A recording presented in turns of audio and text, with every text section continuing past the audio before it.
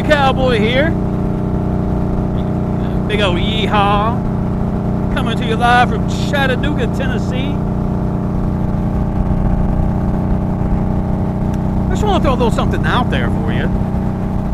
Of course, it's been election season, election year. Lots of propaganda being thrown out there. You hear a lot of right wing and left wing and Antifa, Proud Boys, Kanon, all that stuff. Do you feel, and this is a question for you, please, I'd like to hear your thoughts.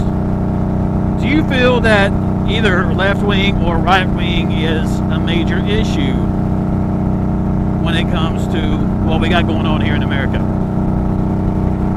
Is it really something that we need to, and I guess I'm talking more right wing, left wing, extremist groups. Is it something that we need to pay a lot of attention to? Is Antifa really ready to throw over the country, or overthrow the country, I should say? Is the Proud Boys, are they going to bring back all the hate? A lot of people think that that's already back. But your thoughts? Are those groups, and really, I guess more than groups, but left-wing ideologies, right-wing ideologies, which includes those groups, do you think that's a major issue in 2020? Is it a major issue when you voted or when you go to vote on election day?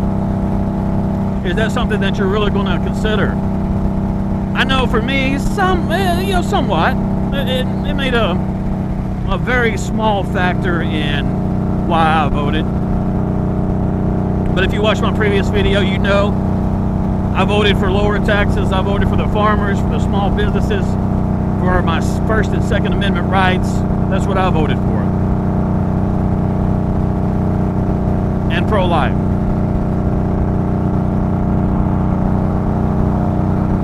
So, just your thoughts. A real quick video. Is that something that's on your radar and something that influenced your vote? Nooga Cowboy on Instagram. Have a blessed day. Go America.